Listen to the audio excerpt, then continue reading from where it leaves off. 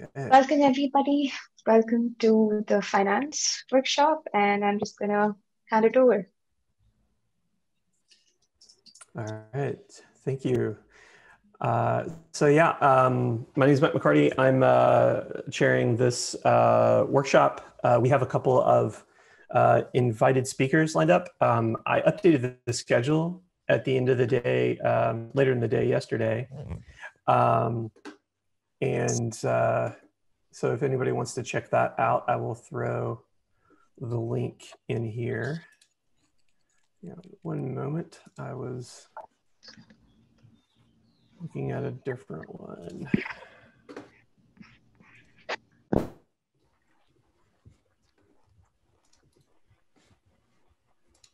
Okay, there you go. So the format that we're going to have today is we're going to go through a couple of talks from invited speakers. We have folks from Barclays, Chase, and Capital One. And then if anyone else has showed up, and we have like a small section for lightning talks. If anyone would like to talk about some of the work that they're doing with finance and Dask, they're more than welcome to. And then we'll go into kind of a Q&A discussions topic session at the end. We'll take a break too before we do that.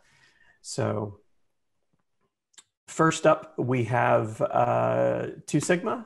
I'll let you guys go ahead and share your screen. Please introduce yourself, talk about your background, and looking forward to hearing what you have to say.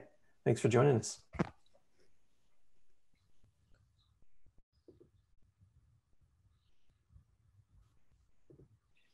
Okay, great. Can everyone see screen okay? Yep, we can see it. Okay, perfect. Okay, so hi everyone. I'm Cindy, and today we're kind of going to be talking a bit about how Dask is implemented at 2 Sigma. Sorry, my switch. Okay, so yeah, again, like I said, just some contents. We want to give an overview of how we have set up and extended Dask for our internal use. And so I'm going to give an overview of Dask Cook, which is one of our internal products to use Dask. And Elaine is going to give an overview of Elastic clusters. So for an introduction, my name is Cindy. I work on modeling tools at 2 Sigma. And our goal as a team is to provide a comprehensive, unified, and productive research platform for modelers. And one area that we focus on specifically is enabling and supporting distributed compute frameworks. Hi, everyone. I'm Elaine, and I'm on the learning engineering team. My team works on implementing and adapting machine learning and optimization techniques to help with the model building process at 2 Sigma. Okay, so now jumping in a bit more to the Dask Cook overview. So kind of the motivation for the creation of this product. Dask capabilities were previously kind of possible, but pretty limited at 2 Sigma. And so in creating this new product, we were thinking about how we could allow researchers to seamlessly create and control clusters, gain access to specialized resources, i.e. GPU workers and things like that, and move workflows into the cloud. And so that was kind of like our reasoning for creating this product. Okay, so for an initial overview of what is Cook. So the Cook scheduler is an open source scheduler that we have at 2 Sigma that lives between our distributed compute frameworks and our Kubernetes clusters. And it provides a kind of unified entry point for all of the different frameworks that we have to schedule jobs on our different clusters. And so it takes in a command and then matches them to an available host based on different requirements like memory, resource and other resource constraints. And so for a bit of an overview of the architecture, we created this TS Cook cluster class, which has a scheduler that's run in the same process. And then the TS Cook cluster sends requests to Cook based on the user scaling up and down, things like that, to start up the workers. So you can specify any number of workers you want, and they'll scale up on Cook in Cook managed Kubernetes pods. And so for some details about the implementation, this is kind of how we've extended the open source Dask API. So we have TS Cook cluster, which extends spec cluster. And like I said, it has the in-process scheduler. And on top of spec cluster, we've added a monitoring thread, which checks in on all of the remote workers periodically. And then we've also extended process interface with cook worker to set up the cook specific information that we need. So for example, the command, the resources that we need, the cluster we want to run on, any information like that. And then we also add additional information to track the remote cook job status and then specify cook specific stuff for starting, closing, restarting the worker, and those kinds of functions. Okay, so now going more into the journey of a job. So this is kind of what happens when you call tscookcluster.scale. So what happens is that once you want more workers, you have to ask cook to kind of set these up for you. So what you provide is the job spec. So you can specify memory, CPU, GPU requirements. You can specify which cluster you want to run on, anything like that. And then cook, you send the request to cook and it gives you back the ID so you can later get more information about it. And then once cook has like in the background appropriately matched it to a host and the job is started up, we run the Dask worker CLI command. And so through that, we can pass any worker arguments that we have. So this is where you can specify any of the Dask worker CLIs like name, resource label, or if you want to do any like preloading or anything like that, this is where that would happen. And so then after the command has run and started up, you have this Dask worker, which is running independently in this pod. Okay, so another thing that we kind of mentioned before is that our tscook cluster has a monitoring thread, which kind of monitors all of the remote cook jobs. So there's a few different steps that we have to go through to ensure that everything, the status of our cluster is kind of where we want it to be.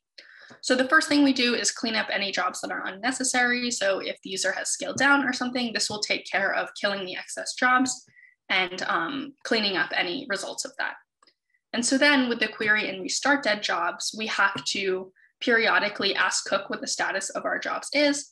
So just in case something has died due to some error or been preempted or something like that, we want to make sure that the status is exactly what we want and then do what we need from there. So if we need to restart the job or something like that, this is where we find out and take that action. And then in start new jobs is when we are scaling up. So we need, to submit new jobs to cook, and this step takes care of that. And then the start waiting jobs is from when we added exponential backoff to avoid consistently restarting workers that had some kind of issue. And so we add a temporary wait if a worker has died. And so this entire thing runs on a 15-second cycle, which just allows us to make sure that the status of our jobs is exactly where we want it to be and that nothing unexpected is happening. Okay, and so this is the resulting usage that we see. So from a modeler's perspective, if they have this in a notebook, they can easily just spin up a tscook cluster, create the client, scale it, use the scale or adapt API as they need to, and then they have access through the client to any Dask APIs that they wish. So here we just have an example of map, but you can also use any collections, Dask anything like that.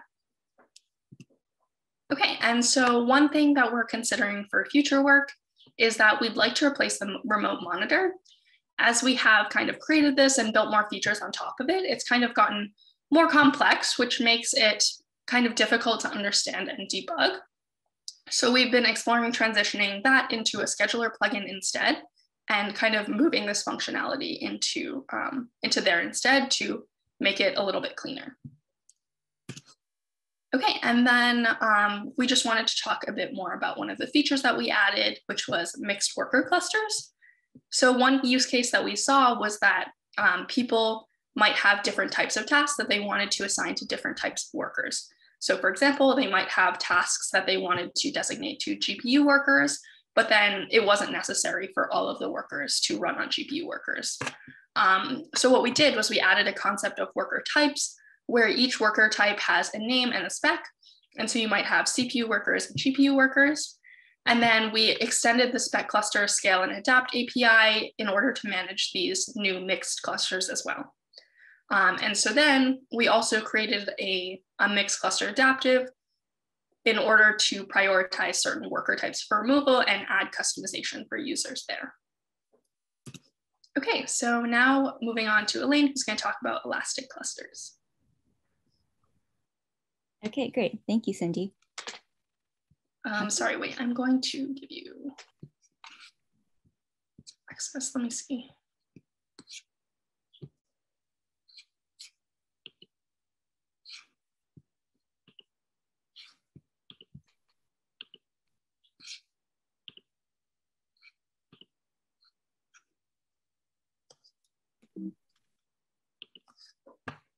Okay, I think it's working.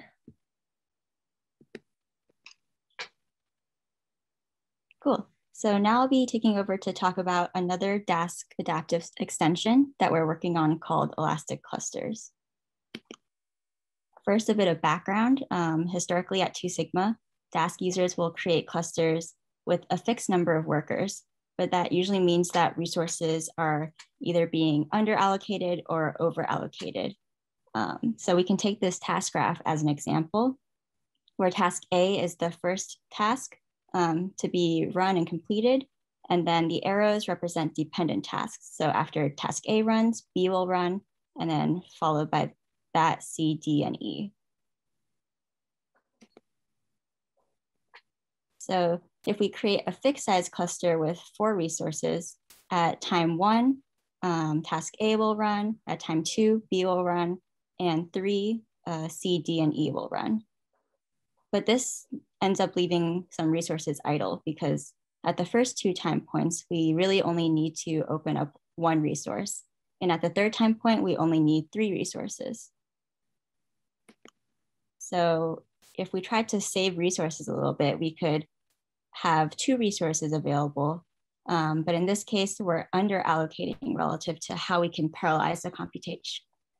So we increase the total runtime of the DAG. And even when we're under allocating, it's still possible to leave resources idle.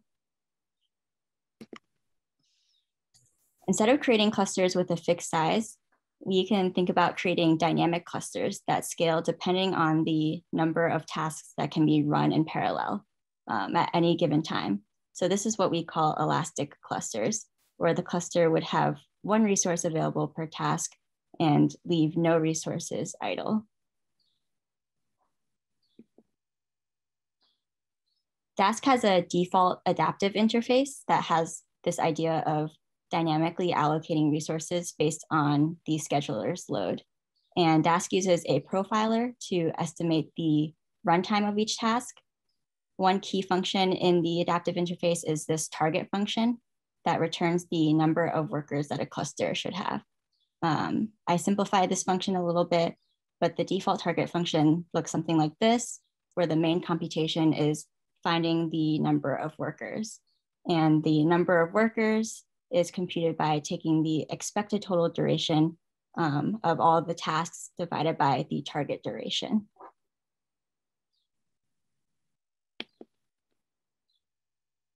Dask Adaptive works well when tasks have known durations that the profiler can estimate very effectively, but there are tasks that Dask label as unknown, which means the profiler isn't able to estimate the expected duration of the task. And one example of these unknown type of tasks is our internal functions at 2 Sigma. In these cases, we found that Adaptive struggles to identify how many workers to allocate. Adaptive is also not fully elastic, meaning it's not going to allocate the number of workers to run all unblocked tasks in parallel. And this is because it relies on the target duration rather than the goal of trying to run tasks that can be run in parallel as much as possible.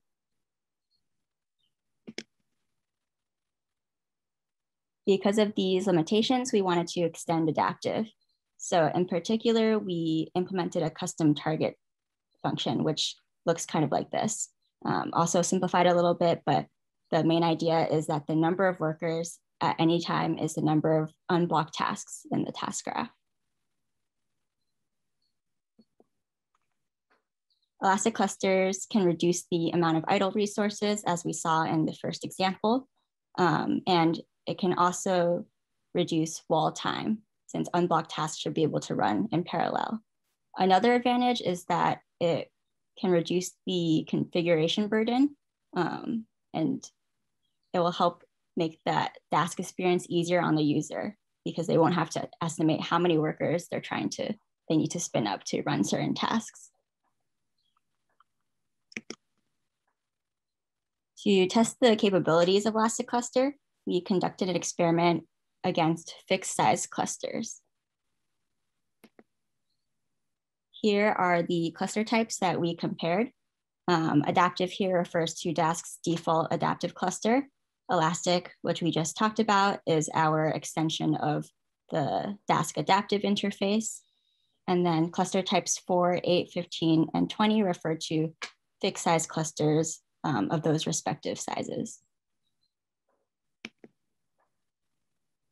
And on each cluster, we submitted a task graph that looks like this. We chose this narrow, wide structure as kind of a stress test for Elastic clusters. And if you want to think about like what this task graph could be doing, task A could be joining two data sets together. And then at the next level, tasks B through K could be computing different metrics on that joined data. And then at L, doing some summarization of all of the computations.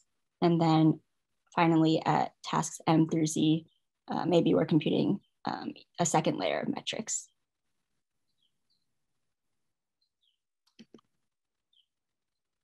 So the first set of results here is the runtime per cluster, or how long did it take for all the tasks to complete on each cluster. One thing you may have noticed is that the default adaptive cluster isn't included in this chart. And this is because we ran into issues running our tasks using adaptive. It wasn't able to estimate the target number of workers and eventually timed out. So what we observe here is that Elastic isn't the fastest running cluster, but it's quite comparable to the other clusters. It also has relatively low variance and few outliers. And the other metric we recorded was the number of workers used at each time point. The y-axis here is what we call worker area, which is found by computing the area of the curve generated by the number of workers used over time. This shows how many resources are saved when using an Elastic cluster compared to other clusters. So even though Elastic would scale up to 10 to 15 workers, because at some point in our task graph, we have 15 workers that can be run in, 15 tasks, sorry, that can be run in parallel. The worker area is still smaller than the fixed size clusters with 15 workers and above.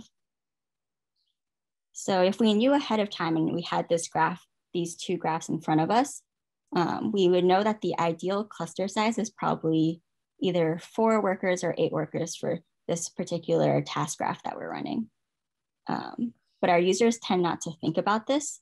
And the size of our cluster also varies greatly depending on what the size of our data is and what kind of tasks we're running. So the advantage with Elastic is that you don't have to guess. And while you might not get the fastest runtime, you'll get pretty close to a good runtime, and you won't have to suffer from guessing incorrectly and having to rescale your cluster to a better size and run the tasks all over again.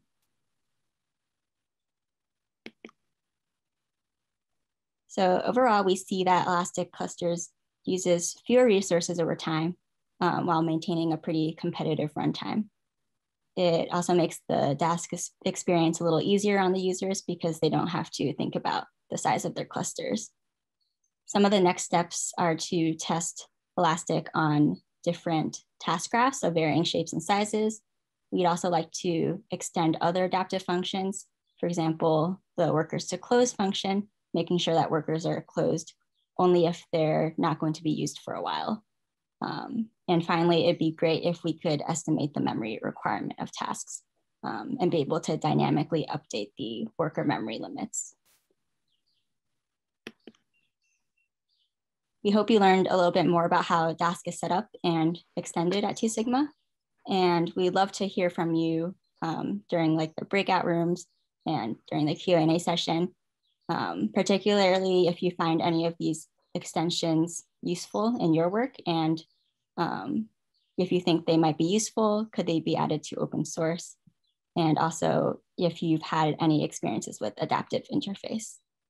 So thank you, everyone. And I'll hand it over to the next speaker.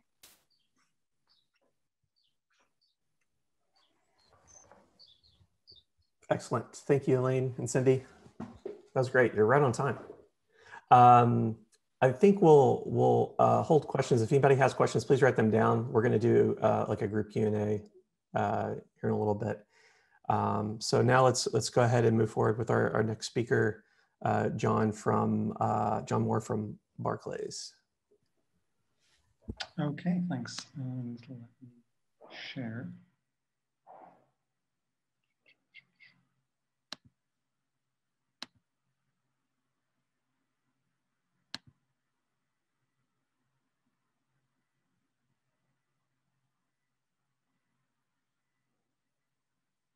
Okay, I'll be a second because apparently I haven't shared on Zoom before. I have to permit it.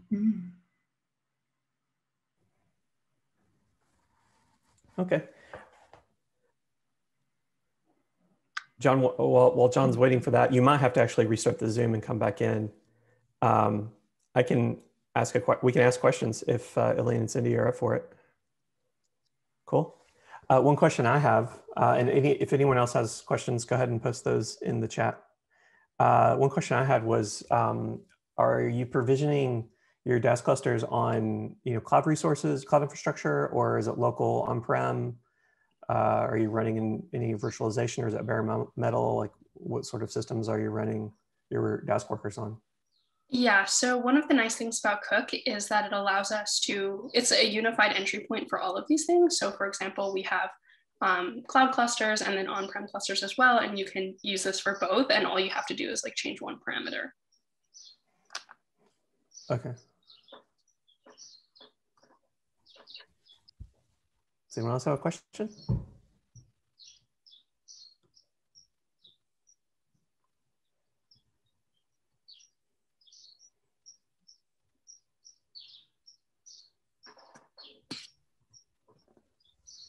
It looks like that that was a cluster spec class. I think it was the Elastic cluster object. Is that like a full implementation of the cluster spec? It's kind of a subclass of the spec cluster, but really it's just an extension of adaptive, and everything else is the spec cluster. Okay. And then is Cook like minus the adaptive stuff? Yeah, so I mean, the adaptive is, I guess, something that is like kind of somewhat separate from Cook. So you can add that onto the TS Cook cluster if you want to use them together. But I think that currently by default, we don't add it, but we're definitely thinking about it.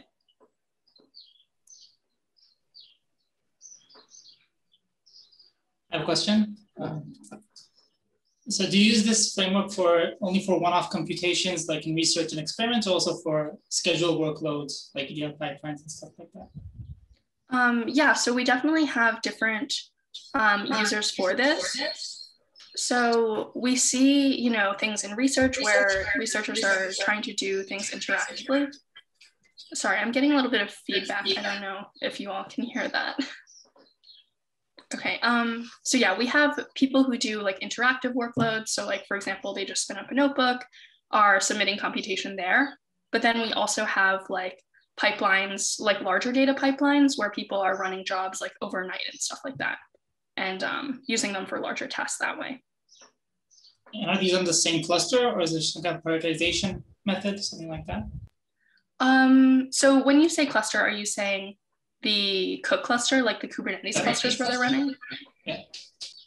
Yeah, so Cook does all the job scheduling and prioritization for us. And so it automatically does the fair resource allocation and stuff like that. Awesome, thanks.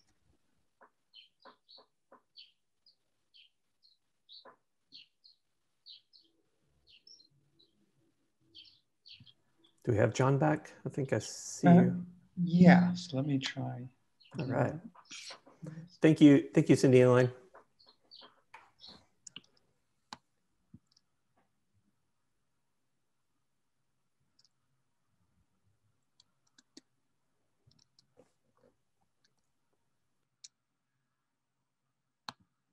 Okay.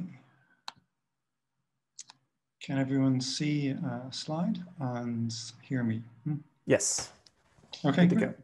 Okay, so this is actually a quick skim through the first part of a longer presentation that a couple of colleagues gave a couple of years ago in PyData. So and they were Peter Wolf and Divya Shankar Narayan, and Mohan Chen, who's here today, and myself and Divya and Peter are all part of the same team at Barclays, Quantitative Analytics Modeling Systems.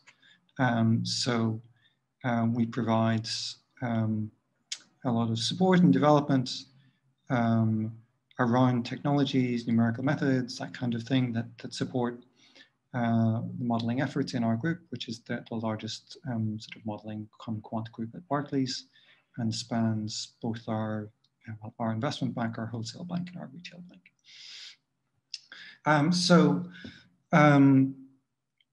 I will cover more or less the first three sections here, discussing sort of a business problem that we ended up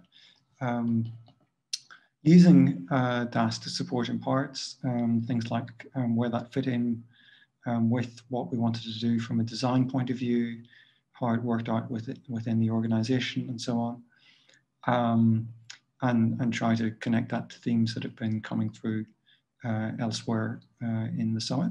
And I'm very interested to hear if people have questions about what we have done, and also especially to hear about what people in other organizations are using Dask for, how their experiences are. So to dive in to the main content.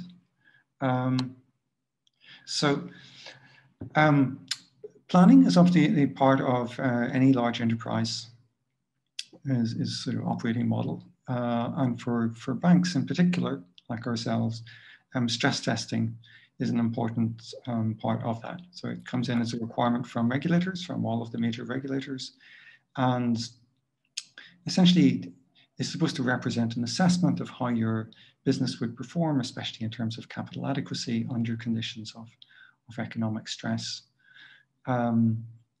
Unsurprisingly, that increased a lot in scope following the financial crisis of 2008.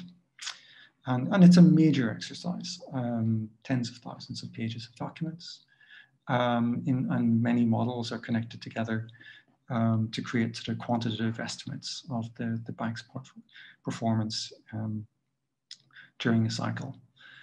So the diagram on the right is kind of indicative of a range of kind of models that might be connected in such an exercise. So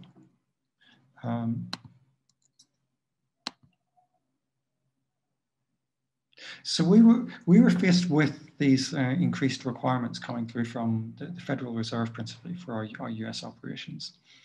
And this was a challenge because while it's common in large corporations for a planning process to be something that might take months to play out, for example, the Federal Reserve's requirements, the so-called CCAR requirements, were actually to turn around analyses significantly more quickly than this. And they were also looking for things like sensitivity analysis to be included in results, which in principle should mean that you're running your entire forecasts, which is effectively what these are simulations, many times. And so the traditional way of doing things would involve a lot of passing around of spreadsheets in many cases between people, or if you were more sophisticated, you would have some kind of workflow system, but essentially there'd be an intermixing of manual review and adjustment with the calculation, the core calculations, with the manual review taking most of this. So we wanted to go beyond that and take a sort of a completely automated approach. Also, obviously this is Excel, which everyone recognizes. Excel and similar environments offer you a lot of capability as a single user in terms of they let you have the data in one place, they let you have calculations in that same place, they let you have reporting in that same place. I could also say things like SAS, if anyone is familiar with SAS, offer the same. This is great on an individual level. It tends to not be so great when you've got people working across teams. So we would have dozens of people working on the modeling here, and really we want them to be able to work together as a larger group rather than sort of maximize individual velocity.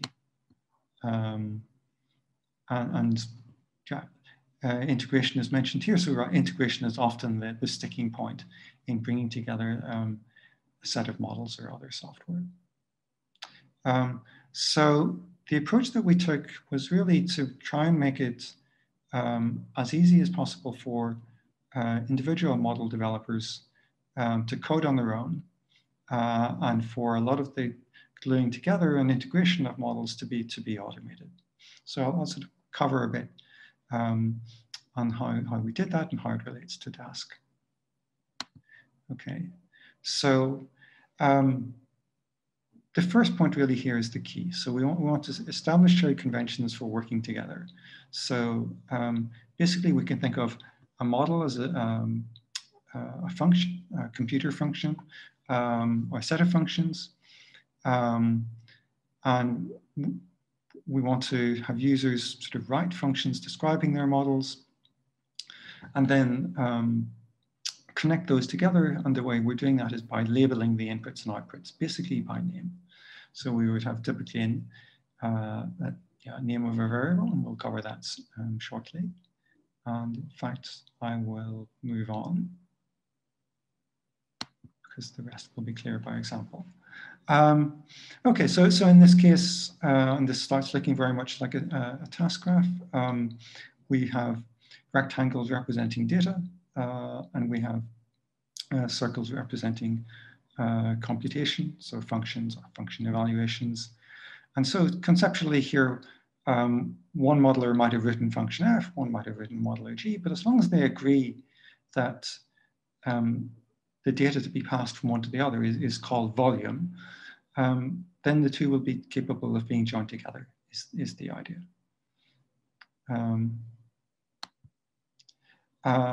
So I'm not going to do a reprise of Dask given the audience, but the mapping to the task graph here is sort of immediate. In fact, we had graphs that look basically identical to the Dask visualizations before we came to actually decide to use Dask. We're not big users yet of the Dask collections.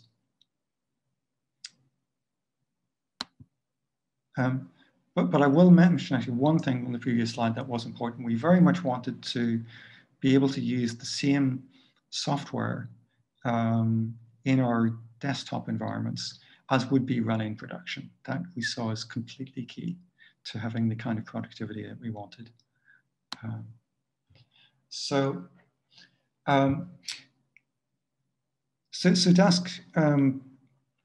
has obviously the task graph API.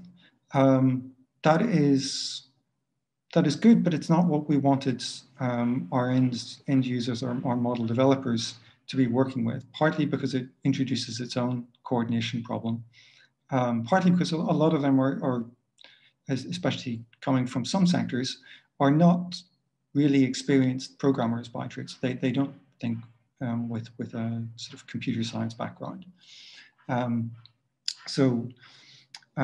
This led us to saying that what we wanted to provide was the means of joining together the models by use of a kind of decorator markup. Here is an example of that, where we have the function f from the previous slides. And we're just saying that we're creating a binding between the function arguments, which are internal to the function, and the variable names, which are externally visible and global. And we'll generate a Dask graph from that. Down in real life, it's a little bit, it's one level up in complexity because we generate an element of a task graph for each time period. So we're simulating performance over time. So we more or less have one calculation per variable per time period in most cases. Okay, and the essential story of where Dask comes in here is that when we have a software library then that reads the decorators essentially, or loads the decorated functions and is capable of generating a task graph from that. That in our case, we'll do a simulation of the business performance over time. And so the kind of coding you get is more like what is on the right here, where the modeler is mostly working in the sort of the top part of the right-hand side and defining their functions. And the sort of the bottom section of the diagram, which really talks about sequencing and joining things together, is done at a library level, and people don't have to individually worry about that.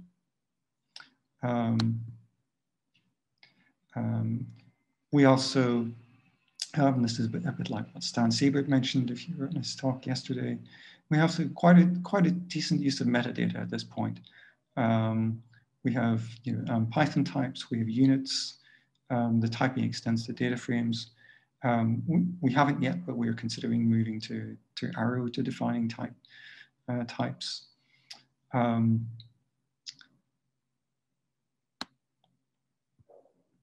And so then once you have this kind of framework set up, what this lets you do is go from the level at the left-hand side of sort of an individual function written by one modeler to their whole model, which might represent one part of the business, which is a little graph of its own, to a so-called ensemble of models where we're bringing together the work of potentially dozens of people.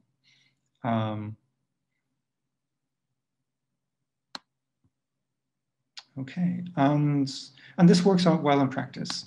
I think especially it solves what would otherwise be at risk of being a complicated process of connecting different models together. The clean separation between code and data, or model and data, is very beneficial to testing, debugging, and so on. And then I'll talk for a minute about the task graph. So that, again, to a point Stan Siebert mentioned yesterday, it's really, really helpful to have an underlying abstraction that was very flexible and enables a lot of things to be done with that. So we do execution, of course, but there are lots of things you can do, from visualization to all kinds of analyses, including performance analyses and so on. So we've just sort of grown more and more into that. So I think, initially we had some parts of our code that didn't fully reflect that. And what we found was when we took as much of our functionality as we could to write in a sort of generic graph way, that tended to make it both cleaner and more flexible than if we had started with something less general. So that was very powerful. Yeah, so this has ended up with becoming a significant part of an overall integrated framework that includes broader workflows that do involve people, and has been very successful. We now use it globally and beyond planning and stress testing for other parts of our financial work, like credit loss. Dask and Python generally throughout have been very much the right decision from our point of view. I think, like Travis mentioned on his keynote, Spark was very much what a lot of large corporations were looking towards a few years ago, as soon as you talked about any mention of scale. And so I think it's been like a very productive and happy outcome for us, that we've been able to use Python in that way. And we are seeing internally broader adoption of Dask. So, which is also good to see. And so that's where I wanted to wrap up. I'm happy to take any questions or to move into discussions.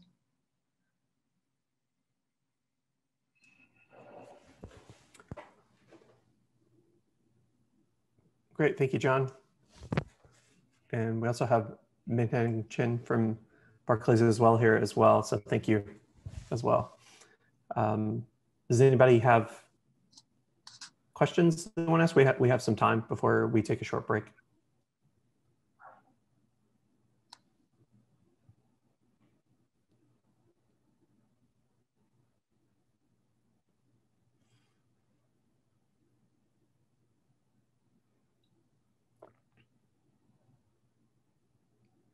I have one comment. Oh, I realize my video is off here. I have one comment. We've found it very beneficial as well to separate out the data logic from the analysis, and that's been integral for not only developing the same code and running it in production, but also just running it at different scales, because we'll have like the same routine that we can operate on multiple data sets at that point. Can you or some of the other folks, anyone have any comments on the in-memory data structures and which you may have had more success or prefer over others? Talking about the differences between the data frame and array interface. Yeah. So we won't have a lot of direct comment on this because we are sort of working below the Dask data frame. So far, it's been possible for us to,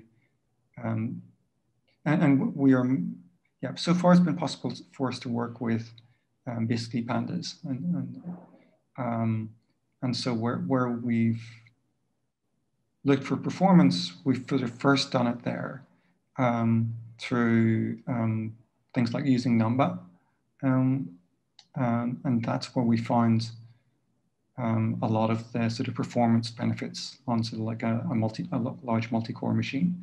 So we haven't done a lot of real performance optimization running distributed. We've been able to do that, but we're really starting to do that more seriously now, running multiple running multiple versions of these analyses. So we have things like we want to run, the entire graph many times. What we're considering doing is moving from a more separate workflow created by technology for doing this to thinking, can Dask give us a more rapid path to getting that kind of scaling for basically an embarrassingly parallel problem, or mostly embarrassingly parallel. So we're really looking at Dask there as a kind of a productivity boost. But for the individual runs here, so far they just about fit in with a single PC's memory for what we're dealing with. We do manage the memory, and we tweak the schedules so that we don't accumulate lots of keys basically in memory over time.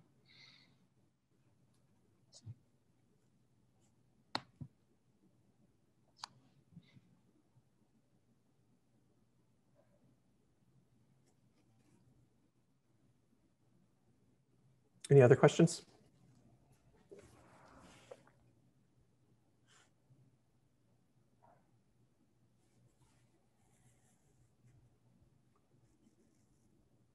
All right, so it's almost 10:45 or 45 after the hour, depending on what time zone you're in. let's take a quick 10-minute break, and then we'll come back and we'll have Capital One speak, and then I've got some discussion topics. We can do breakouts, and I'll share a Google Doc with them, and others can. I'll do that right now, and if others want to add topics to that Google Doc, please feel free to, and we'll figure out what we're going to do after the talks. Okay, so let's take a break. Thanks.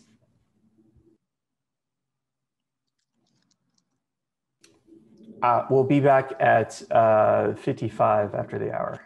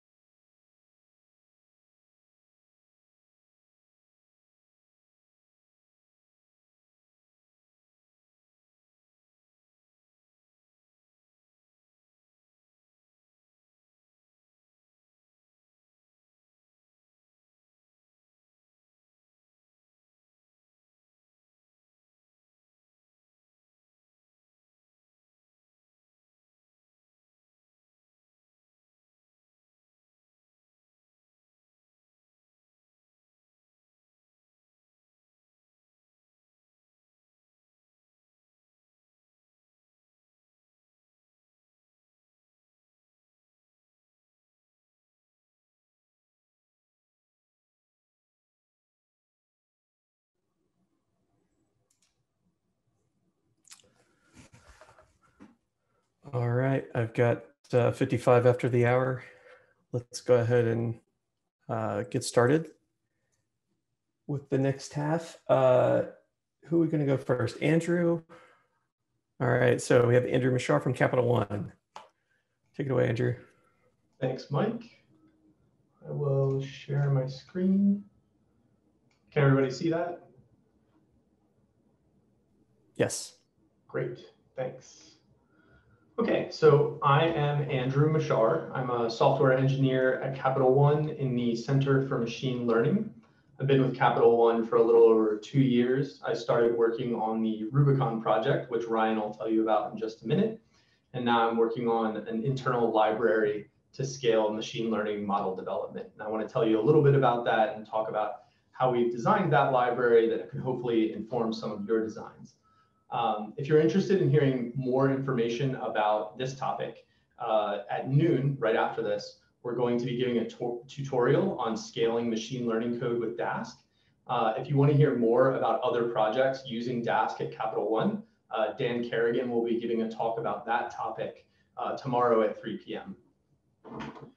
But for now, I want to talk about this topic, which is how to write universal custom estimators.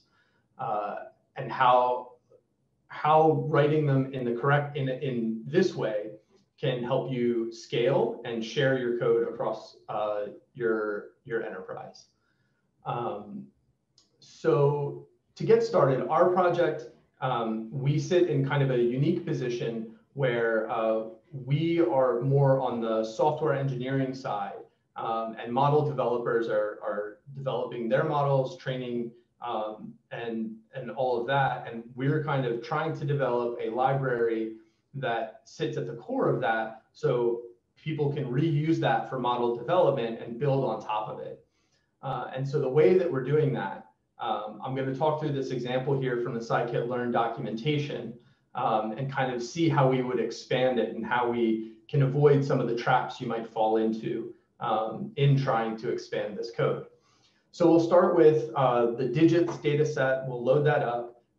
We're going to take 2 steps for this process. We're going to do a principal component analysis, PCA, and a logistic regression. We'll build a pipeline with those 2 steps, and then we'll run that pipeline with a grid search in order to find our best estimator and our best model for this.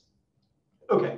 So this is a pretty small example, something you're unlikely to see in the real world. So what usually happens is you have these ideas of these are the model steps I want to take, but the first thing that usually comes up is some kind of change to your data. And so what might happen is a model developer might look at this or have this pipeline in their head and then think, okay, I need to mutate the data, whether that's filtering or dropping some information or something like that. Not too important what that is for now, but just we need that extra step. That's a pretty common use case that'll pop up. And what might happen as a model developer or a data scientist, they'll take these steps and write them kind of in a procedural manner. So, okay, I have my PCA, I have my logistic regression, let's split up our data, let's transform the data, mutate it, and then fit the model, right? Now, I think it might be pretty obvious that this is not a great way to scale a model development pipeline.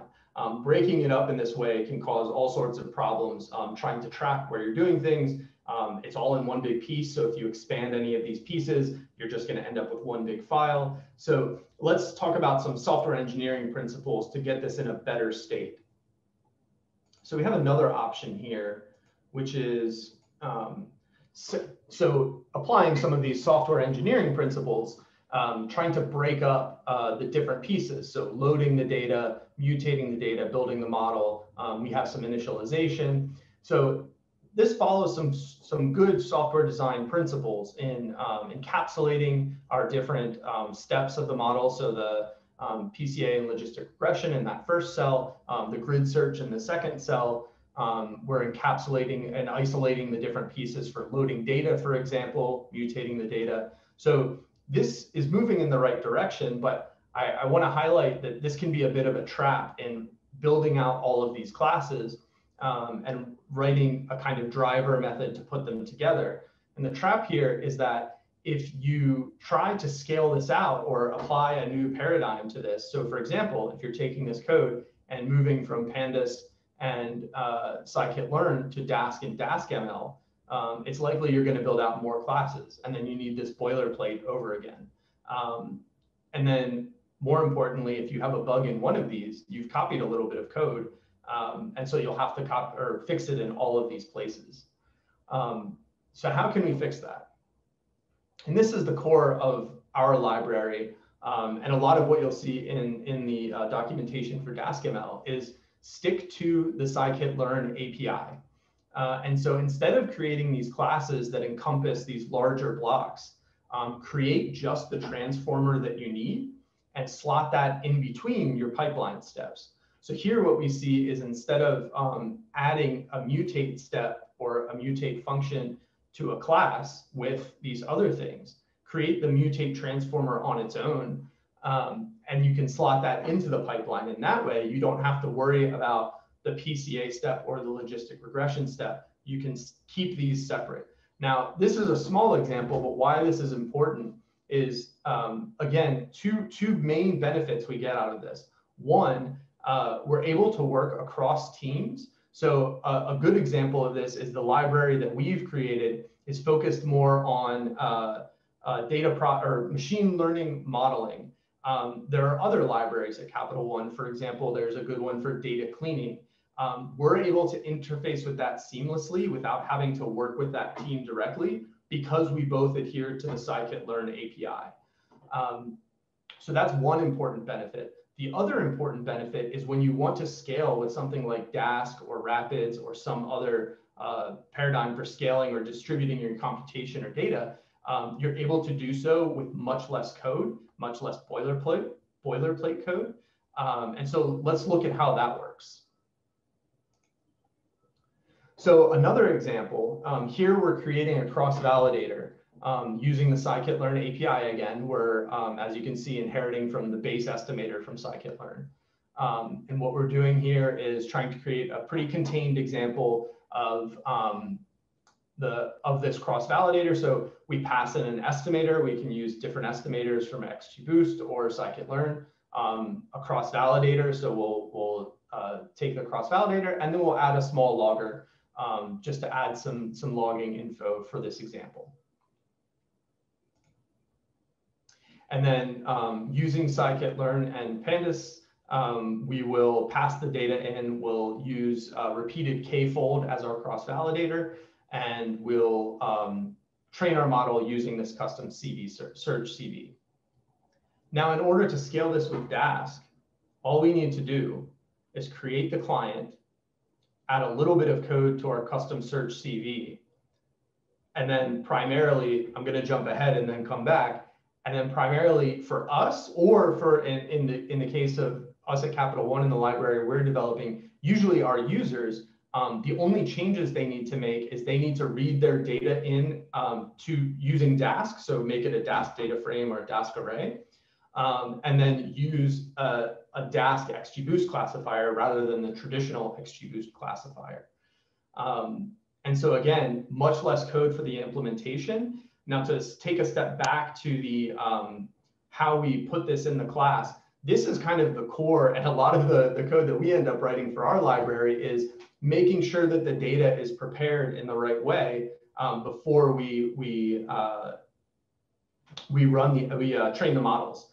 And so this is kind of the juxtaposition against the developing a full class and trying to handle all of that. Instead of doing all this work, we abstract that to just manipulating the data ahead of time and making sure that these things work. And again, because Dask ML uses the scikit-learn API, we're able to do this with much less code. And we're able to, in most cases, it just works after we hand it the right data type. Yeah, I think that's everything I wanted to cover. So thanks for your time. Thanks for listening. And I'll take any questions and stop sharing.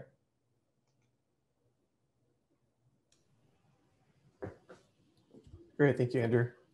Have any other questions?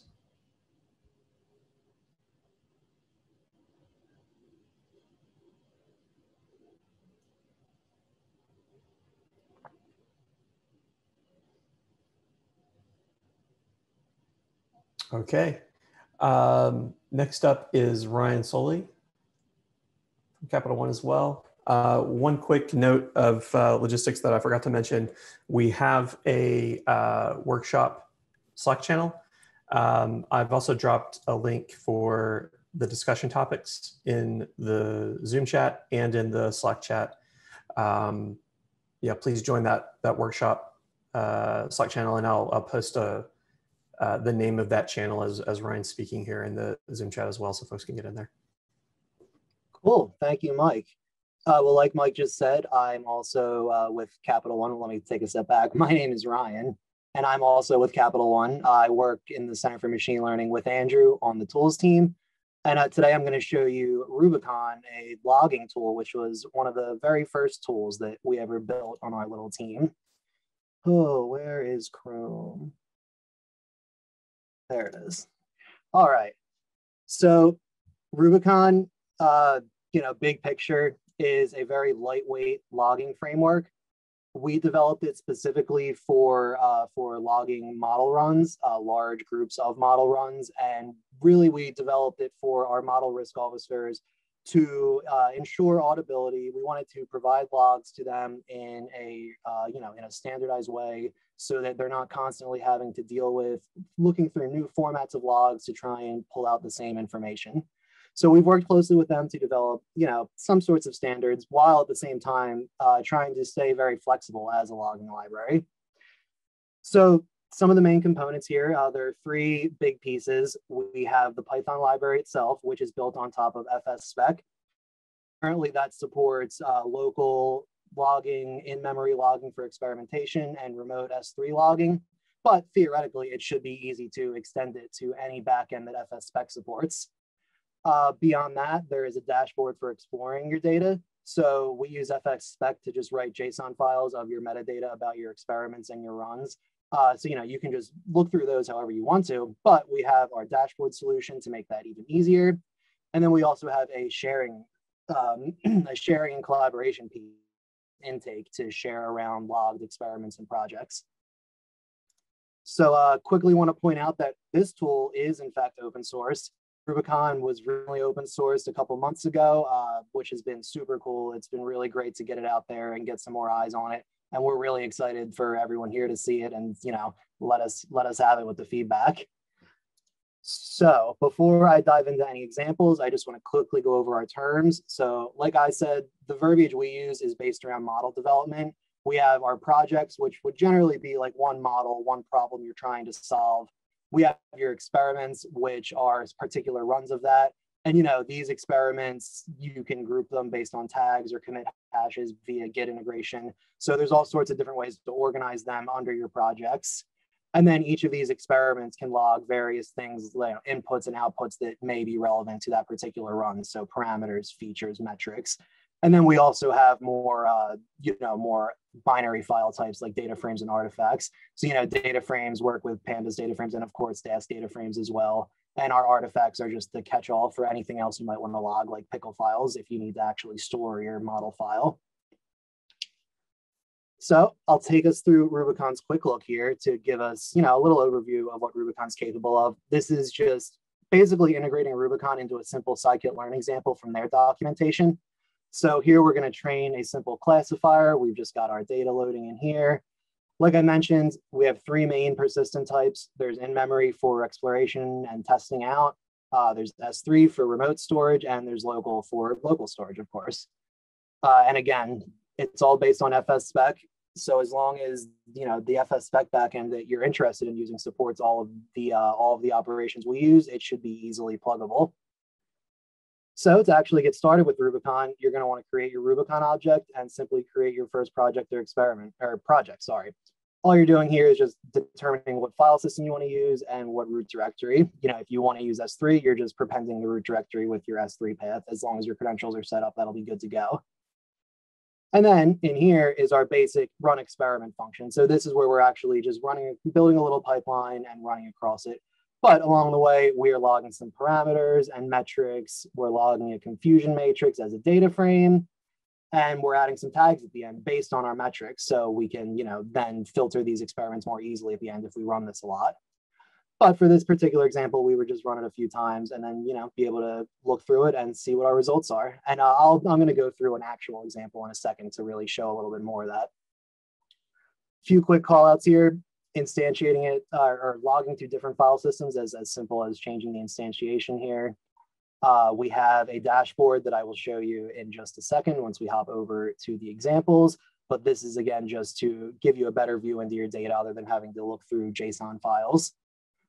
And the last part I want to call out is our publishing and sharing piece, which is built on Intake. So if you're familiar with Intake, it's a library that is made, it's designed to make data access easy.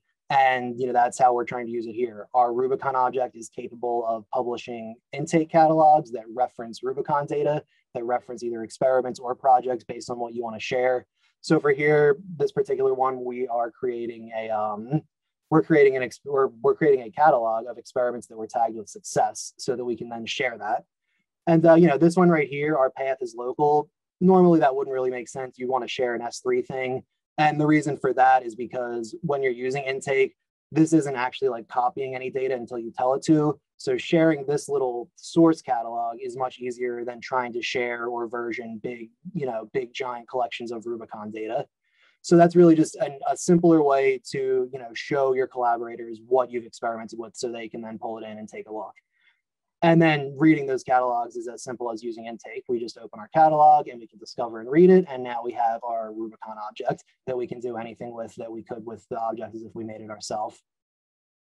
So that's the big picture. We've got our logging pieces, our dashboard, and our sharing. And I just want to quickly show a few integrations with existing tools that will also, highlight some more of Rubicon in action. So first, I quickly want to call out our Git integration. Like I mentioned, one of the main points of Rubicon is to enforce auditability and traceability. So logging the relevant Git information with these experiments has been super valuable to our users. They can just reference straight back to the exact code that made these experiments. So all we need to do to use this is pass through this auto Git flag and turn it on. And all that's doing is telling Rubicon that we're running Rubicon from within a directory that has a Git repository initialized and it has access to any Git commands it may want to use. So what it does then is when it's creating projects and creating experiments, it's automatically logging the relevant Git information it can find. So this project we just created has been given the URL to the repo that I'm committing these examples to. And it's also got the branch name and the commit hash. So when we actually run the UI, now here, I'm actually going to show a different experiment that was logged, a different project, excuse me. So this project, we can assume is something that was shared with me. So let's say I just got this from a colleague, I loaded it up, and now I want to see, I can take a look at the data they've logged. I can explore their different inputs and outputs. I can select all of these and compare them. So I get this nice comparison plot here where it's showing how my parameters affect my metric. I can select subsets of this accuracy that I'm interested in to see what caused it. Looking at this one, it seems as long as my N estimators wasn't 2, things are looking good. Obviously, as you have more and more parameters, this gets a little more, you can draw more insights from it. This whole chart's very customizable. You can move things around as you need. If we had multiple metrics, we could choose the different ones you compare them based off of. But big picture here with the Git integration is that each of these experiment groups are grouped by their commits, and these commits provide a direct link straight to the GitHub code that created it. So this is now just another repo of mine experimenting with Rubicon where I've got some model code in here. And now I can hop right in and see exactly what model code it was that logged that experiment. And with these other 2 ones here, I can hop into that same repo at different points in its history just to see what it looked like at that point. So that is the Git integration. Now I want to move on to showing how Rubicon plays nicely with some other tools that Dask already plays nicely with. So you can, integrate all your pieces together and have a nice little, nice seamless thing going on. So in order to get Rubicon integrated into scikit-learn, we created the Rubicon pipeline object. And all this is a wrapper around the existing scikit-learn that basically logs the inputs and outputs of your estimators between each step. So all we're doing here differently from a normal scikit-learn pipeline is just changing our input and passing along our Rubicon project. These definitions here are exactly the same as you'd expect them to be to a normal pipeline. Once we get started, you know, all the normal methods are available. You would do everything like you're used to. But now at the end, we have a nice Rubicon project that we can get back that has all of our different inputs and outputs.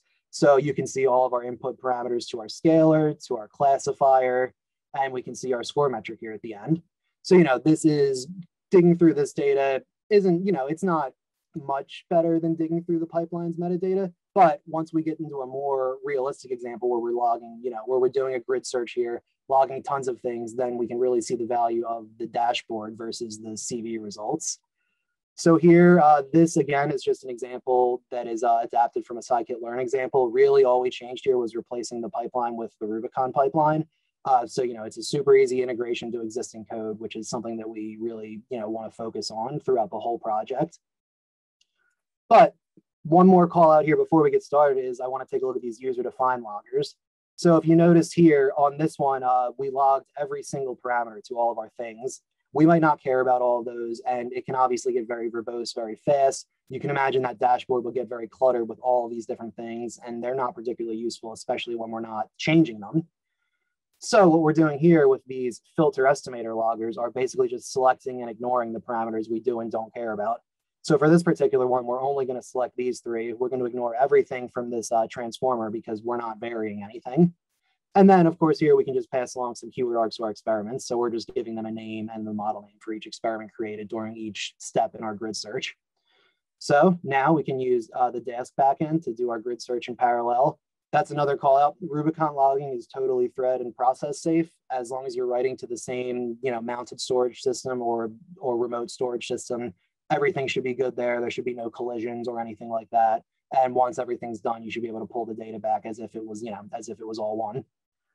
So we go through this, log our grid search. Of course, we can pull back the grid search's best score. We can take a look at the CV results, but that can be a lot to look at. It can be a lot to digest. So that's why we want to use the Rubicon dashboard for something like this. And I don't know why we're hanging here. Come on. That's the beauty of live demos. Let me restart. This shouldn't, oh wait, there it goes. What is going on? I think I already have it running. Let's see. There we go. Okay, so now we have our grid search project. And as we can see, we got a different group of experiments for each of our different things in the grid search. This particular one, you know, we can take a look in here and we'll see our, you know, the classifier's max depth and whatnot. The ones we selected are here, our accuracies here. And now we can compare just these ones instead of having to filter through all of those different parameter sets. So one final integration that I want to take a look at is another tool that you may be familiar with. Prefect is a workflow management engine, and you know, it can be used for all sorts of things.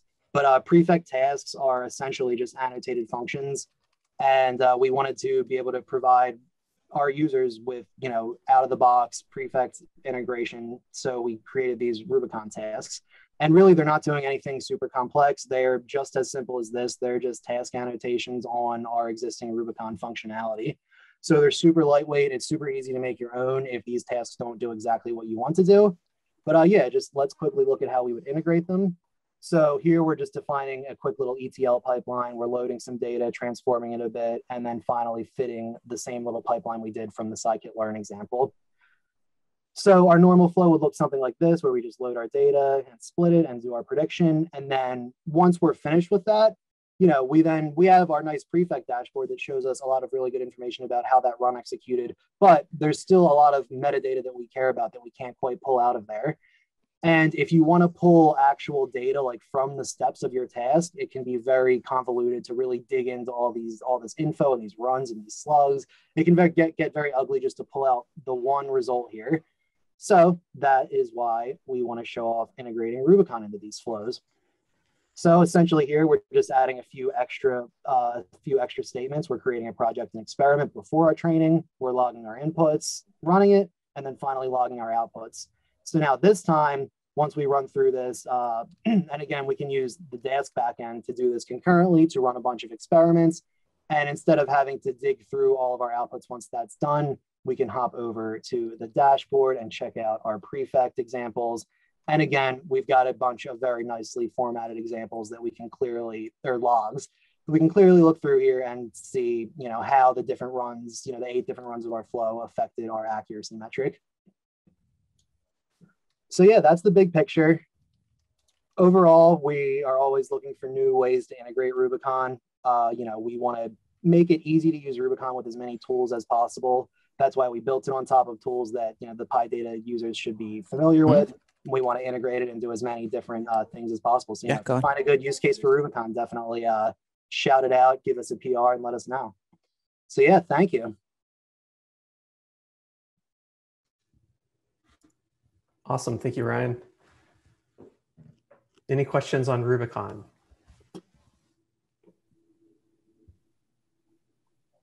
Ryan, I may have missed you saying something about this, but for reproducibility, do you have a system for linking back to particular data sets and as well as model code? Yeah, so normally in that realm is where you would use the intake sharing, which I didn't focus on a lot here. So yeah, that's definitely a great question. That sharing capability is something that is definitely something we would like to make more mature. So it's there. There's the ability to share, to reference data via intake catalogs so that you can share your data without actually passing around large data sets. And also there's the Git integration to tie that back to code. But yeah, those pieces are definitely ones that we want to hear more about with people using them. Because as model developers, I personally don't mess around with that side of things too much. So definitely, that view is something that we're looking more of.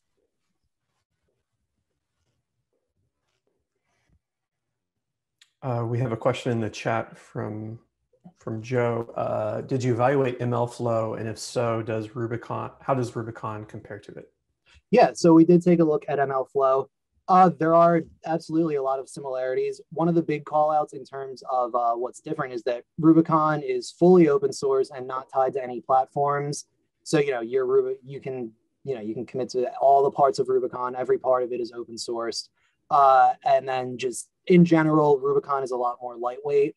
In my experience, MLflow was a bit more prescriptive in how they wanted you to do things. That may have changed by now. It's been a bit since I evaluated it. But yeah, big picture is this: we designed Rubicon to be much more open and much more lightweight in comparison. Another thing that I'll note is that development of Rubicon predates the existence of MLflow internally to Capital One. So we were already developing it a couple of years before it came on the scene.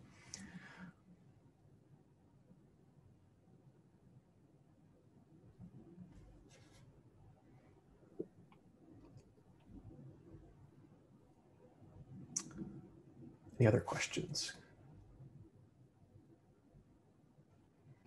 All right, well, thank you, everyone. Thanks, Ryan. Yeah, I'm really excited to have Ryan talk about Rubicon here. It was developed within Capital One being a financial institution, built on the PyData stack. This being a Dask workshop for finance. Would love to see if anyone has any feedback or any new features, any new directions they'd like to see Rubicon go. We would love to hear that feedback. So we really want to make it a community project. We're very excited to open source it. So now we have to build a community. So that's why we're here talking about it. So thanks, Ryan. Okay. So we have the Slack channel. I put it in the Zoom chat here. If folks want to get into that, we have the discussion topics that I put some down and some folks have started to add to that. If anybody needs me to repost that link anywhere, let me know. Happy to do that. How do we want to do this though? Do we still have our session chair with us? Hey, Mike, I'm here. Yeah. Hi, is it possible? I see we have breakout rooms. Is it possible to do that? Is there a way to like, or do we want to just have like a big group discussion? We have 30 people here. It's not too bad. I don't know. How do you want to do this? Either is fine. I know the previous session, we had a group discussion, no breakout rooms. So like, whatever folks here prefer, we can do. I think maybe if there's no objections, just do like a big group discussion. What do folks think? Any objections to that? All right, awesome. If you're comfortable going on video, that's nice too. And I wish we could all just like sit around a room, but these days this is how we do it. But it's always nice to see faces as we're talking. Thank you so much. So one discussion topic. Feel free if you want to add to the discussion topic list as we're talking here, as folks think of things. But before we get into the discussions, are there any questions that anyone has from any of the talks that we had that they didn't get to ask? I just want to give you an opportunity to do that. Everything's fair game.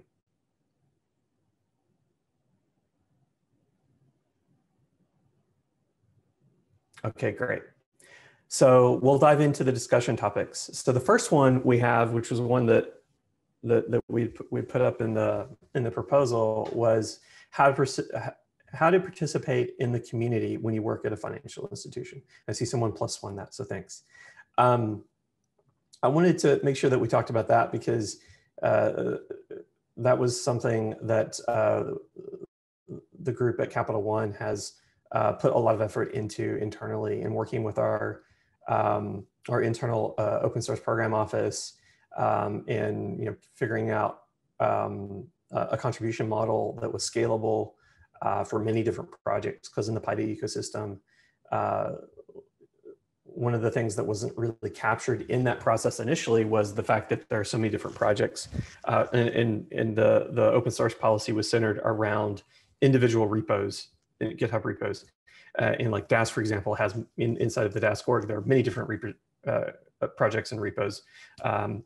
In many other PyData libraries, there are many different repos. And so that just kind of didn't scale. So that was one of the first things that we had to figure out with our open source program office, was how to build out a contribution model that would scale, because the way it was, you had to like submit like five PRs or something like that to be reviewed per project in order to be a trusted contributor on that project. And so as you can see, if you had like 20 projects you had to contribute to, it just was this massive barrier to entry. And a lot of folks just didn't get off the ground because they didn't even understand if that meant whether or not they could open an issue or not. So we actually found a lot of users inside of our institution that were struggling to use, and not just Dask, just other libraries within the PyData stack, and didn't really understand how to communicate with the community in order to get raise awareness for those issues, but also get feedback from the community on whether or not they're using the libraries correctly, or how to improve their code or whatever. There was just like no communication there, and so they never got off the ground. So I'm curious to hear other folks on the call here as to whether or not what your experience was like, and feel free, folks from Capital One, to add to anything that I missed. But that's essentially what I want to talk about here, is just kind of open source literacy first, but then also like figuring out how to be able to responsibly contribute to these projects that are responsible for the projects, but also responsible for the financial institution, making sure that we're not leaking any intellectual property or things like that. So anyone else? Just to add on to what you said, since that process that you described that no one wanted to participate in because it was kind of opaque and unclear as to how you were supposed to proceed through each step, we've since deployed an internal tool that automates on a git commit level, as in like a git commit hook, the review process where things have to go through IP review, legal review, et cetera. So I think that's really made a huge difference in how many people are contributing to open source within Capital One.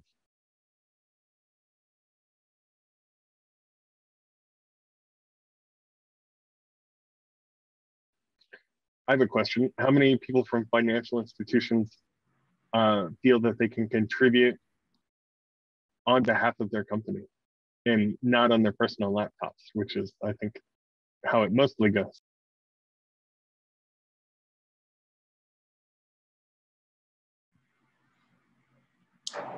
So Barclays is supportive, and but you know the process side of things, like similar to what you mentioned, have been ones that there have been frictions there, and we're still working to improve that. So I'd actually be really interested to know, like, when you talked about the Git process for initiating reviews and so on. Do you essentially work with sort of from GitHub, it's called, or do you work with, you know, like an internal fork effectively? So I'm wondering, how do you manage things like continuous integration testing? Do you rely on what the project has on GitHub, or do you set that sort of thing up internally as well? In the past, we've set it up internally, but now it works. You essentially register your personal account and you work there within your fork, and you register the internal tool with your on that repo as a Git commit hook. So we're essentially relying on that external CI in the normal Git process.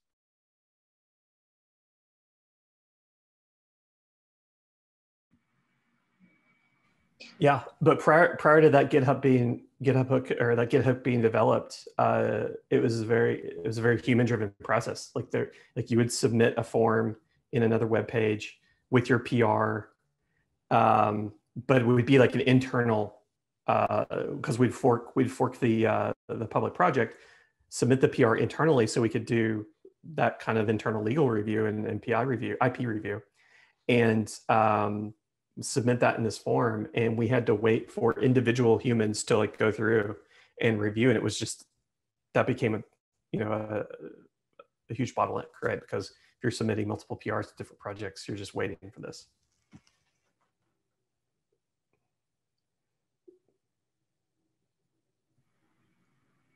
Yeah, so streamlining that aspect of things is one that, you know, we are working towards as well. I mean, it sounds like the target state would be similar. I think the organization now has a reasonably good understanding of open source and the benefits of having it's called a progressive and open attitude towards it, but we still have to work through on some of the procedures side.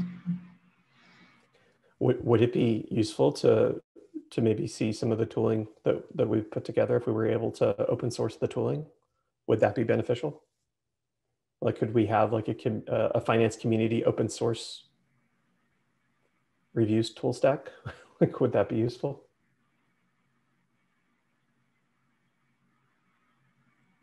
I think that would be great. Definitely. I mean, if you could at least share information about it, I mean that would be a starting point for discussion. I'm also interested, actually, are any of the Two Sigma folks able to talk about their experience? I think they've been quite big contributors to open source. Yeah, I mean, so I know that my team does a lot of open source contributions in general. I mean, I am fairly new, so I haven't done that much extensive stuff.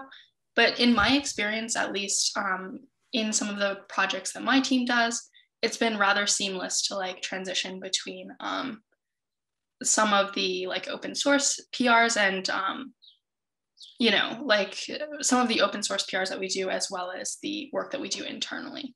So like, for example, one big project that my team is working on is based on an open source project. And so a lot of us who are working on that project alternate between working on the internal stuff versus external PRs as well.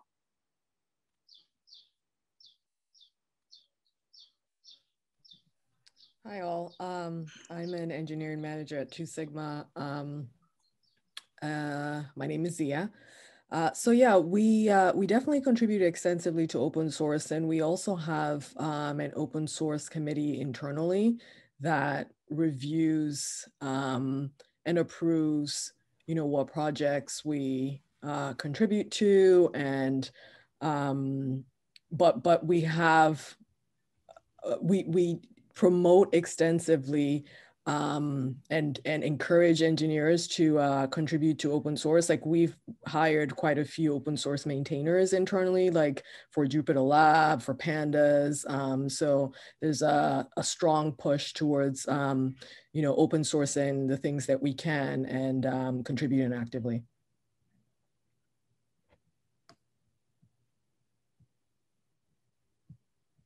Thanks, Sia. Hi.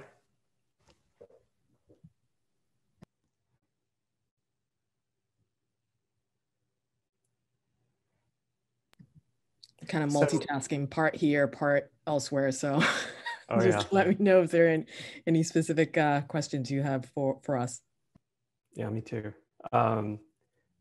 Yeah, on that committee, like, can you share like maybe a little bit about like the domain expertise of that committee, like legal, business domain? Yeah, that's a great point. So there's definitely security presence. And it actually mostly consists of engineering group heads and then security. I'm sure legal at some point reviews it, but the initial group is engineering group heads and security. Interesting. So would you say that perhaps there's more of a cybersecurity concern with open sourcing than an intellectual property concern? I think it's both. Okay. I think it's both. Yeah.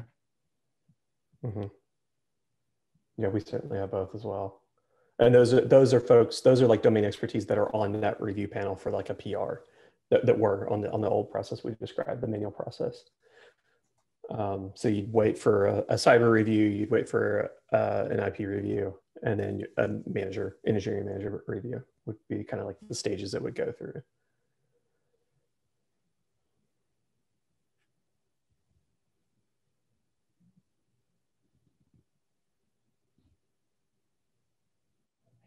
So maybe a good place to start would be standards, like kind of trying to develop like a standard process that then maybe could be automated in the future. Maybe that's a good place to start. I don't know.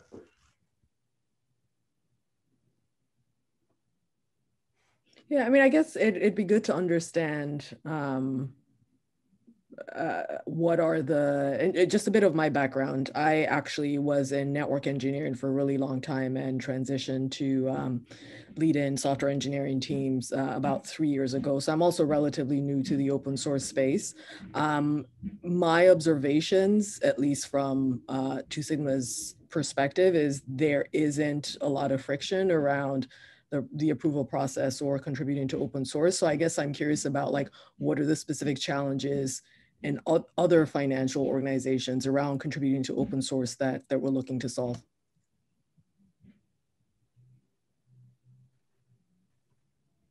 I guess some of our challenges are, and you have them as well, so maybe I'm not telling you anything, but we don't want intellectual property to escape. We don't want internal identifiers or like network topology or anything like that to go out.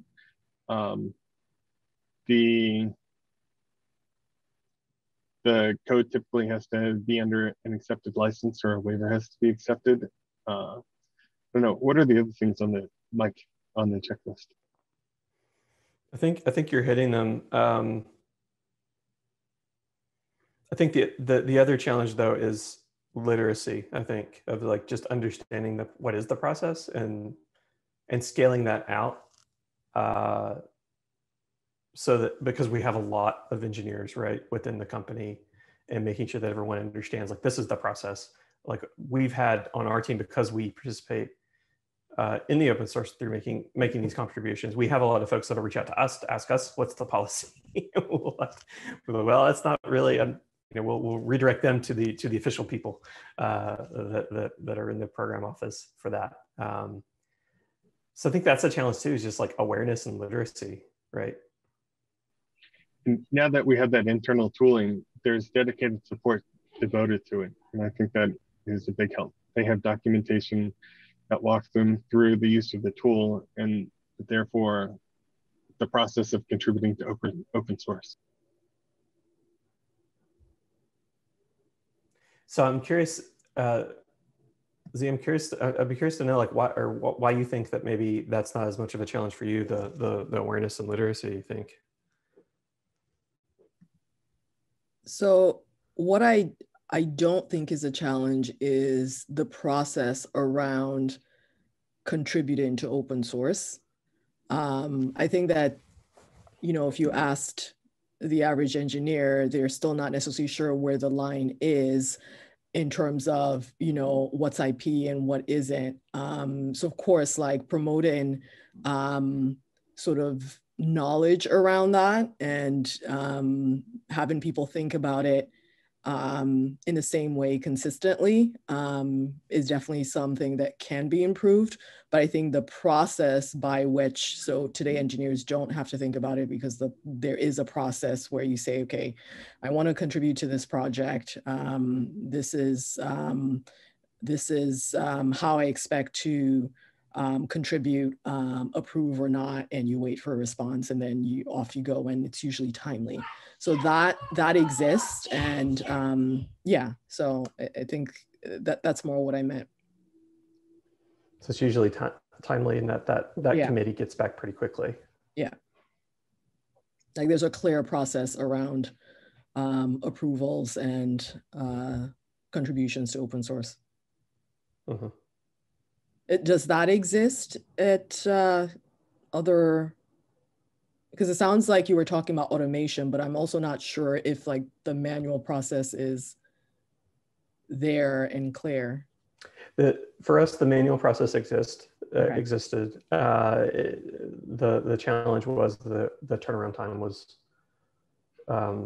left a bit to be desired on the developer end, right? So, and the program office understood that. And rather than staffing up kind of that committee to do the manual reviews, they chose to automate much of it, at least. So you said they chose to automate, so automation is in place right now?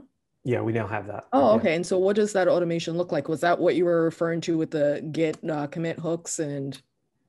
That's right. Yeah, Dan was talking about. So is it an approval per PR? Yes. So, I mean, roughly the process, as I understand it, is we have this tool. It has built-in filters for things like user IDs and passwords and IP addresses and that kind of thing. So that part of it is completely automated, and a developer gets to know whether they've matched or reject. Essentially, there's some other heuristics, but immediately. That's really great. That doesn't have to go through like a security review because the tool takes care of 99% of that. And that's, Dan, that's, to be clear, that's at the commit, right? Yeah, that's at the commit level. So when you attempt to put a commit message on it, you know, it gets screened. And then at the next step, yeah, there's a PR review process. So once you've submitted a PR, that triggers kind of the manual workflow that things have to go through. And essentially every commit in that PR has to, I mean, they're not necessarily like checked off one by one, but every commit in that PR is essentially approved, which has caused some problems before. Like if you get feedback and you have to make a change, that triggers the review process again, the manual part of it. But and then once PR is signed off on, then it can be merged.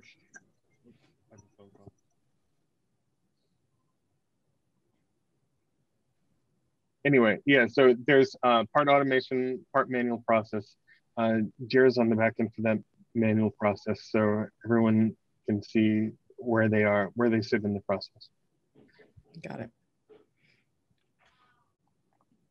And then eventually you get what's called a trusted contributor status on that project, and you're just using the automated tool at that point. Yeah. All right. Cool. it's a good discussion. I think we just got a time check. Anything else on that? And maybe we'll move on to the next topic.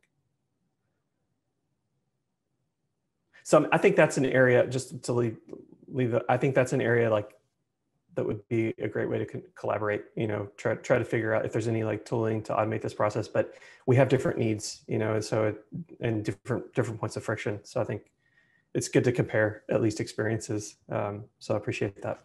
It's a good discussion.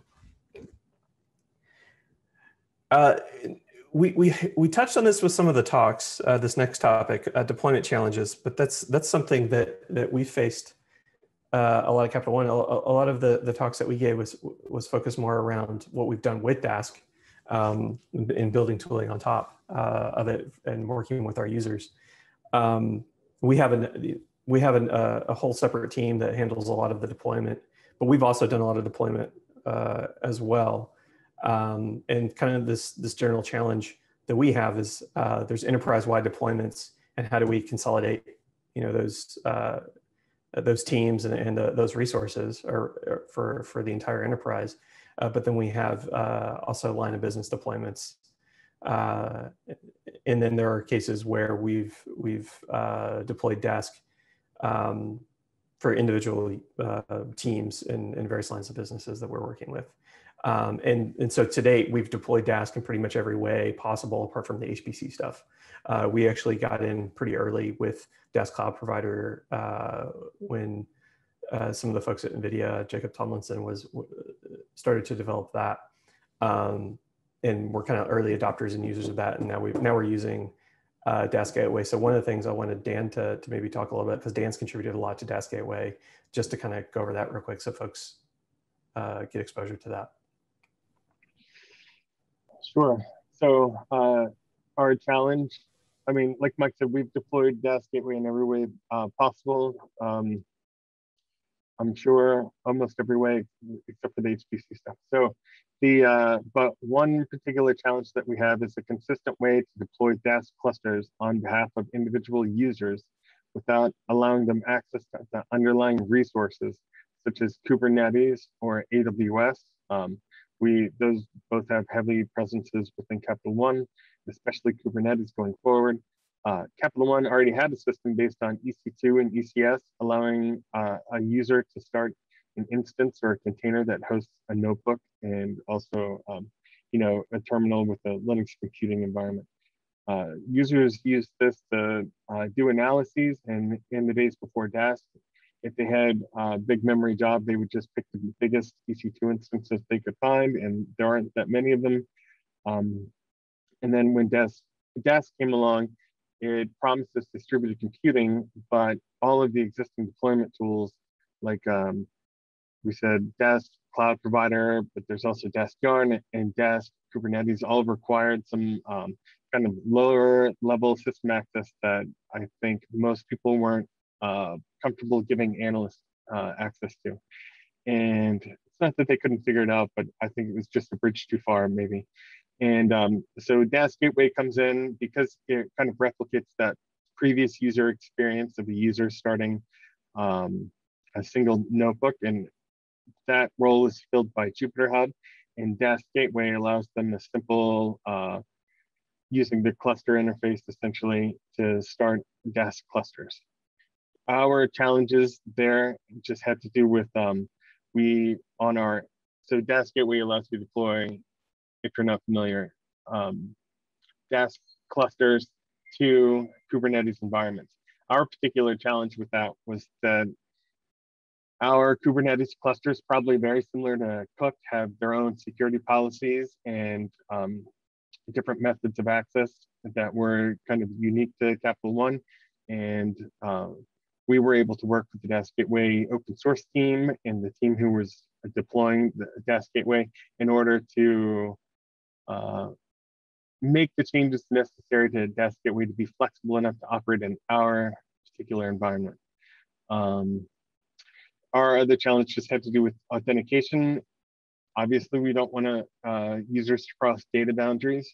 So we incorporated our own authentication scheme into Dask Gateway. They have a very similar system to Jupyter Hub for authentication. So when it came to use Jupyter Hub to start notebooks, the work that we did for Dask Gateway carried directly over. So I guess that's our brief Dask Gateway story.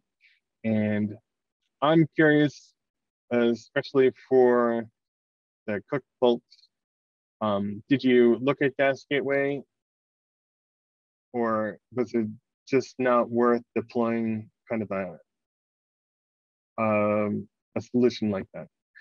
It sounds like your users have direct access to the cluster. Yeah, so I don't know that we specifically considered using Dask Gateway. I know that like for us, Cook is a very widely used thing within 2 Sigma that like a lot of different distributed computing platforms sit on top of. So I think it was pretty, you know, it was kind of the obvious choice for us, I guess, to also kind of situate Dask there as well as like the entry point, you know, for resources. That makes sense. We have different lines of businesses currently operate their own computing environments, and Dask Kubernetes was very popular in that space. So I wonder if a Dask Gateway Cook manager would be useful, since so Cook must be something you have for infrastructure provisioning on top of Kubernetes. Yes. Ah, so well, it's essentially like our internal job scheduler. So it allows you know, any usage that you want of the resources. So then you can just put in a request to Cook, and it manages all of the resources and things for you. Mm-hmm. Yeah, Dask Gateway has different backends. So just like you created your Cook cluster manager, you could do nearly the same thing with Dask Gateway if you were so inclined. Mm-hmm. I wonder what the benefits would be. It'd be interesting. Yeah. Dask Gateway handles the auto scaling and other things that you expect. So it would be interesting, at least. I guess the downside is you have to maintain a Dask Gateway deployment. If your users are already savvy enough not to use that, then, you know, why would you?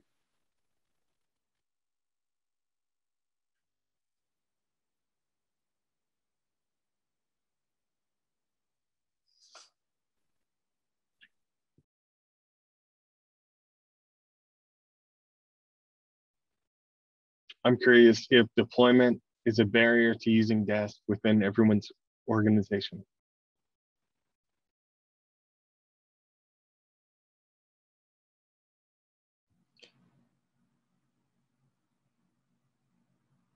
Sorry, Dan, could you repeat that? I'm curious if deployment challenges are a barrier for adoption of Dask within your organization.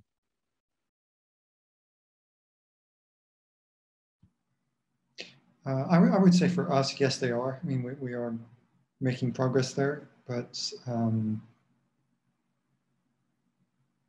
I think it's taken quite a long time for us, for Python in general, to be seen as,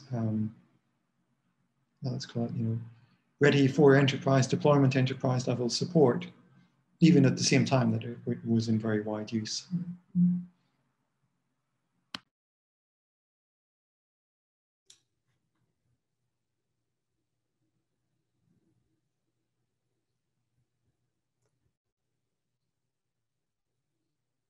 Are there anyone else from other financial institutions that we haven't heard from that have had deployment challenges?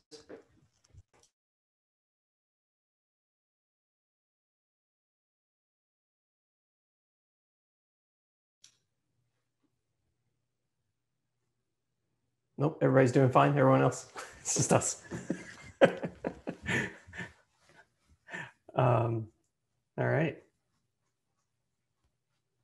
Well, we've only got a few minutes. Are there any? So we have 3 topics left.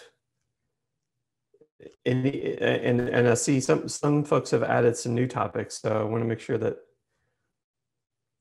we have a chance for those if possible. So does anybody want to nominate the next topic?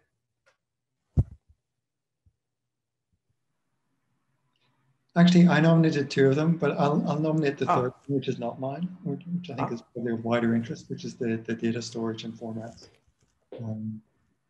which I guess comes from you. Yeah, so I put this one here. This has been a pain point for us. Particularly, we have a wide variety of data storage formats. We've got some very large CSV files. We've got Parquet files that either have been created from CSV files or from Hive data store dumps from like Spark ETL workloads.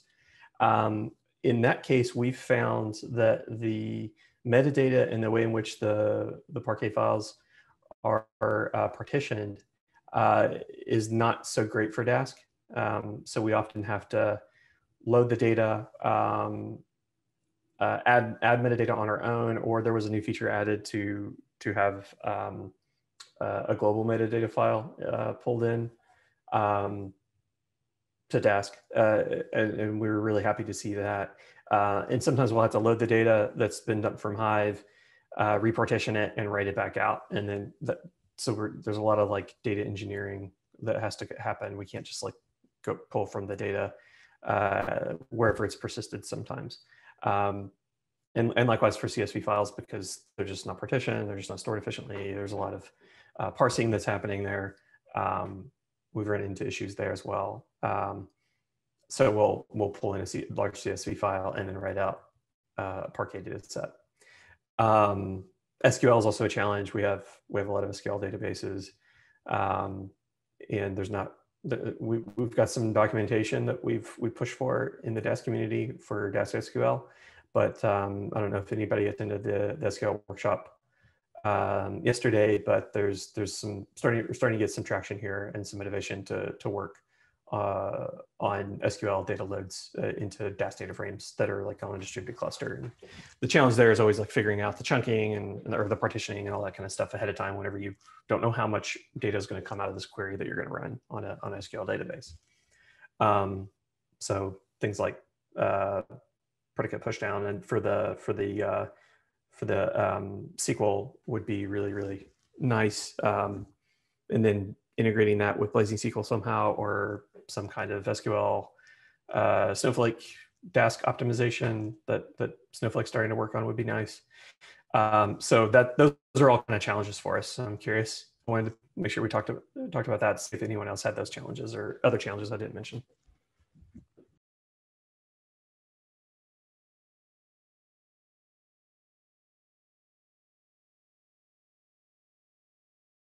Another aspect of what you said, Mike, was we have a lot of folks doing work in Spark and Databricks.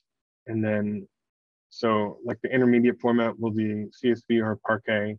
They'll do their ETL in those products. And then on the other side, we'll get a CSV and everyone can read CSV. But then when we go, if we get a Spark generated Parquet file, it won't have an appropriate index. Sometimes the metadata is wrong. It won't have division information, like for, it's important in Dask. So just working between products, sometimes the formats, even though they might both be Parquet, they still require work. I've had really, sorry, go ahead. No, you go, Michael. I was gonna say, I've had, similar to what Mike was describing, so I've been using Athena on the AWS a fair amount for kind of similar workflows of, you have a huge amount of CSV files, and it's, I found, and I never really tracked down if it was a kind of my not using Dask quite properly, but I had certain workflows where I could do some, I could convert data in Athena in maybe 5 minutes, that when I was trying to do it with Dask of you're converting CSV to Parquet, and it was taking hours even when you were kind of trying to spin up a fairly large gateway. So it was nice I found it, Athena, or, you could use Presto to really nice for that kind of conversion process. But it's been a bit of a frustration where it'd be nice to then be able to kind of switch back and forth more interchangeably between creating them using Athena, switching back to Dask for certain workflows, maybe then, using, like Athena is also just a good source for Dask query, to to be the source of the data frames. And I've found, similar to the metadata issues you've been talking about, there are just kind of certain assumptions of either Presto and or Athena that are just slightly incompatible with Dask in terms of kind of things like predicate pushdown and the metadata that's available. That's made it hard to kind of go back and forth interchangeably. I looked into it a little bit about whether it was something, I'm not sure if, I think Dask, at least in the way I was using it, was maybe using Arrow under the hood for kind of some of the Parquet kind of creation and metadata. So I don't know if it was something to bring up with that project to try to standardize or at least make it an option in terms of kind of the metadata creation and management. But it seems like very similar workflow issues and lots of pre-thinking through how you want to partition your Parquet files and maybe having several different ways partitions for different use cases. So we're time, and I'm going to ask folks to move over to Slack or to Gather Town to continue the discussion. And I'm going to stop recording and end the meeting now. All right. Okay. Thank you. Thank you so much, everyone. Great discussion. I'll probably write some stuff up and we'll follow up in the Slack channel. Thanks, everyone.